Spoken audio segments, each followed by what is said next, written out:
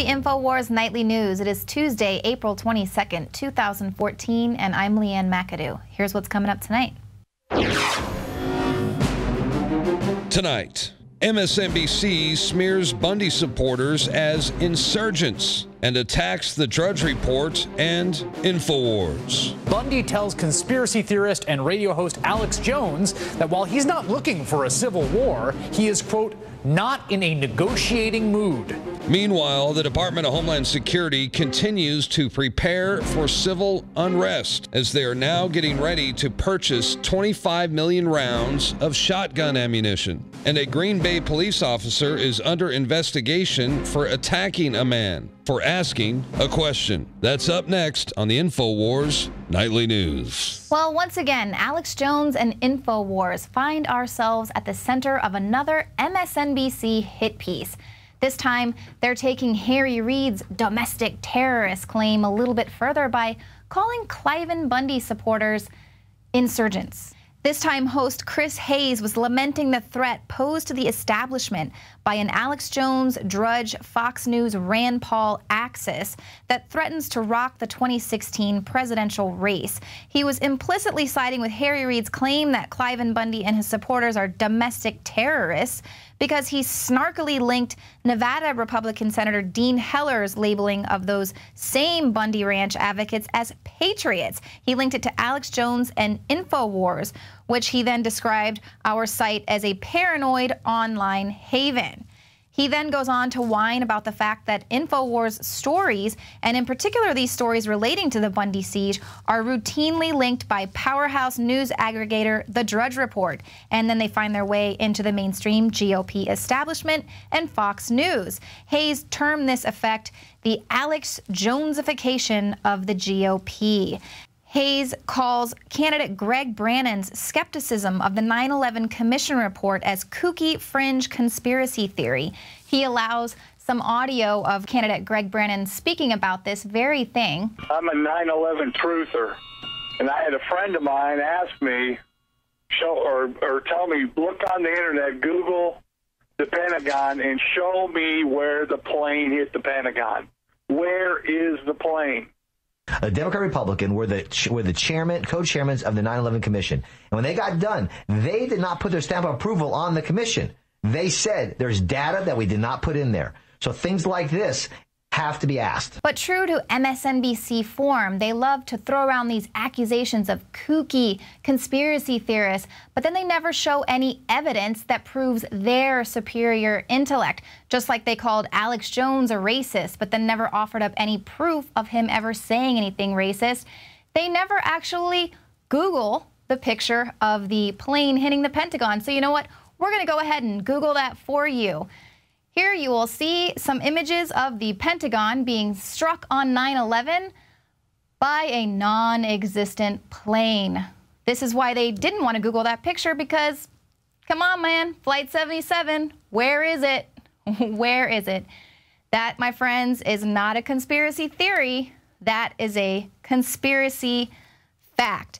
But even worse, after Hayes refuses to pull this picture up, which I'm hoping the people in the very small audience of MSNBC will go ahead and Google that picture, as it's the caller suggested, Hayes brings in none other than Rory Reid, the guy that was tied to this whole scandal, who we exposed was involved with his dad, Harry Reid, and an ENN energy deal, the solar plant farm that was near Bundy's property. Well, he rolls this guy out to say, hey, were you involved in some energy deal? And of course, Rory Reid, being the attorney that he is, conveniently responds in a way that he's not actually lying by saying that he wasn't trying to have any kind of deal on Bundy's land, which, as we have already explained, it was near that ranch. And we had showed you pictures of just last month, Harry Reid was breaking ground on another Nevada solar farm near the Bundy Ranch.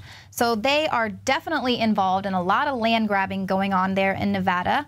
And coming up later in the show, I'm going to have a report breaking down just a few of the sketchy land grabs that the Reids have been involved in over the last few years. It goes way back.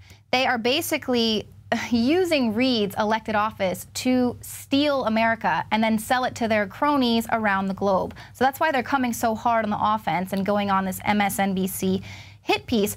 But you know what? That's fine. Go ahead and do your little hit pieces on us, MSNBC. The only time you guys ever get any good ratings is when you talk about Alex Jones and INFOWARS. You've already lost more than 50% of your viewership. You're crashing at a astronomical rate. Meanwhile, whenever you do these hit pieces on us, it just drives a lot of traffic to our website. So thank you very much.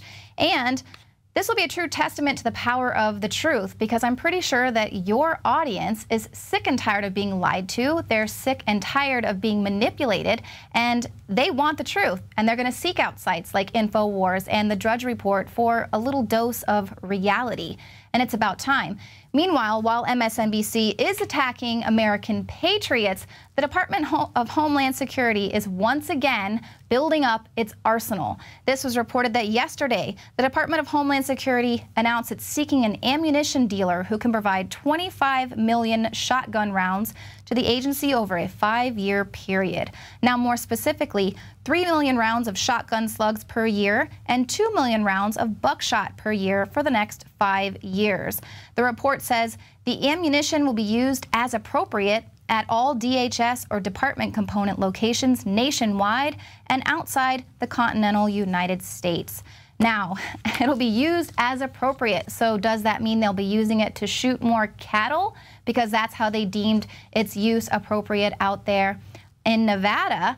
And we have already been just reporting that there is a massive arms buildup in federal agencies everywhere. And we can see that during this recent standoff at the Bundy Ranch, the Bureau of Land Management was well armed. It was an increased militarization of this government agency, and it is, you know, it's definitely something for us to be concerned about. And is this over-militarization for terrorists? No, it is not about protecting the homeland. It is about policing the homeland. And clearer by the day, it is about conditioning you and your children to be completely subservient to the state. Take a look at this video that shows the TSA patting down a 2-year-old and a 6-year-old over and over again, despite a partial rollback of the pat-down policy in 2011. This is disgusting. Look at this little boy. He's clearly frightened. He's been taught his whole life never to let strangers touch him. And now here they're patting down this little girl. Oh, clearly she is got some explosives attached to her. And this isn't about safety. This is about conditioning. This is what this is all about. This is conditioning this mother to allow her child to be pat down and rubbed down. The woman goes around and touches the little girl's breasts. This is not about terrorism. This is not about protecting the homeland. This is about conditioning. Why are we letting this happen? Why are we letting our children pass through X-ray machines? And then if we don't want them to pass back and forth through X-ray machines, they have to get this intrusive pat down by the TSA. Why are we allowing this to? Are we so afraid of their authority? This is ridiculous. This is why the situation at the Bundy Ranch happened, because people are tired of this. This is not the end. It's definitely not the time to stand down, but it is time to start asking ourselves, when is enough enough? When do we realize, when do we wake up and realize that this is not about fighting terrorism? This is about fighting we the people. This is about keeping us in a cage. Now we've got this next video clip of an officer who's using excessive force. Now we see this time and time again. This video basically just shows a man asking the cop a question. The cop starts getting rough with him. The guy uses some colorful language, and then the cop just flips. He snaps. He has an explosive reaction. He throws the man, punches him several times, and then, of course, this is totally uncalled for. This cop just tries to block the camera while letting his buddy beat this kid down. The kid wasn't wanted for questioning. He wasn't, you know, part of that whole situation. He was just asking why was his friend getting arrested. But this is what they're being trained to do. They're being trained to respond in this way for the people they're supposed to protect and serve. And unfortunately, now we are seeing that it's not just in the cities. It is happening everywhere, in farms out in the middle of the desert over turtles, we're being told. It's excessive. And obviously, it's clear why all these federal agencies are arming themselves, because they do know that liberty is rising. The people have had enough, and they're starting to see that. And so that's kind of the fearful thing, and that's why we consistently tell you to just stand down, cooler heads prevail, and don't allow them to turn you into the terrorists that they're trying to make us all out to be. Basically, what they're doing is just conditioning us, because the technocratic elite, they just need a few more years of us believing and buying into their authoritarian system. They just need a few more years of us just believing that we're free so that we don't stand up against it, because they know that at some point it's going to be too late to turn back. They're going to have altered humanity too much. And at that point, it'll be too late for us. So they just have to keep us all in this daze for a little while longer.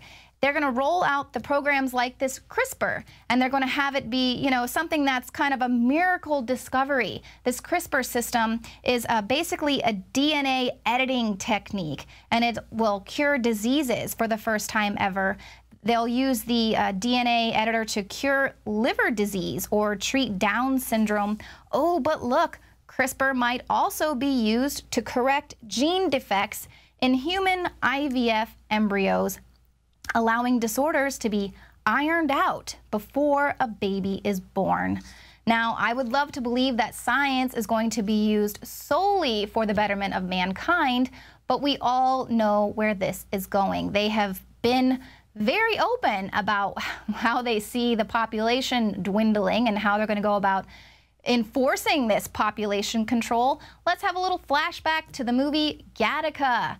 Now, Gattaca was a 1997 science fiction film, very popular, and now it's basically becoming a reality, as scientists will screen and abort human babies based on 3,500 genetic faults. Now, Gattaca was a movie where it was a futuristic world where human beings that were genetically engineered with certain desirable and superior genetic traits were given preference over natural-born humans who were considered inferior. So basically, when science starts openly tampering with human life based on subjective perceptions of which genetic traits are desirable and which are not desirable, well, there is no closing Pandora's box. And no doubt they're researching right now what DNA parts they can edit to wipe out patriotism, or what characteristics are responsible for dissent. So, of course, those are undesirable traits in us subhumans. Now, coming up, John Bound will have a report on some other mutants. Now, I'm not talking about the X-Men. I'm talking about the triple X-Men of Hollywood. Apparently, a new lawsuit claims that several heads of entertainment, including Disney TV and Fox Entertainment, were involved in a Hollywood sex ring where a man claims that he was raped as a teenager. So more on that later. But again, just to remind you how the ruling class is above all of us, above the laws they make to rule us, that we are meant to obey.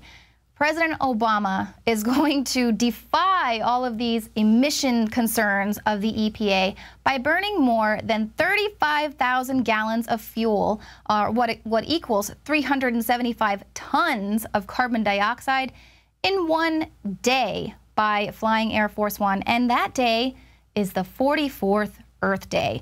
Now, the irony is lost. Irony is lost on the White House, as they declared Earth Day is about taking action as the plane took off. And then the White House blog drones on about the impact humans are having on the environment that threatens our planet's future. But clearly, they don't mean themselves. It's just you and I who need to be being rationed. It's clearly not about saving the Earth through regulations, but about forcing the subclass into submission. And Obama's trip isn't just going to have an environmental cost, it's also going to cost the taxpayer to the tune of $300,000 for every hour that Air Force One is in the sky. So again, a little bit ridiculous, and isn't it about time that we all wake up to this manipulation and all of their propaganda placement? Now stick around because coming up, we've got some very special reports for you.